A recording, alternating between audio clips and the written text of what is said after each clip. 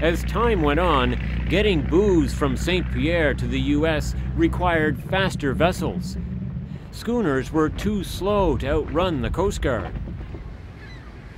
In shipyards across Nova Scotia, better boats were built.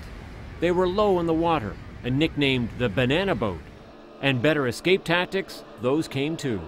They had the best equipment, they had the best radios going, they had a lot of money backing this trade, and they carried a Sparky, a wireless operator, and he would have a code book that was agreed upon with the men on shore, and anyone intercepting this, well, they weren't aware what these codes were and what the letters stood for, and they were constantly changing these to keep ahead of the authorities.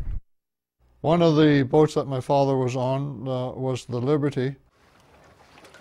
It had 3 Liberty airplane engines in it. It was supposed to be the fastest boat on the East Coast, and it would travel between 38 and 45 miles per hour. The cutters wouldn't have a chance in catching it because it was too fast. If the Coast Guard got too close to them, they also had a smoke screen. They had a red-hot pipe going through some of them.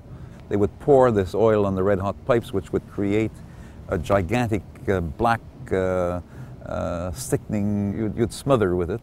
So they'd turn around and they'd escape because there were no radars. They had all kinds of little tactics that were used.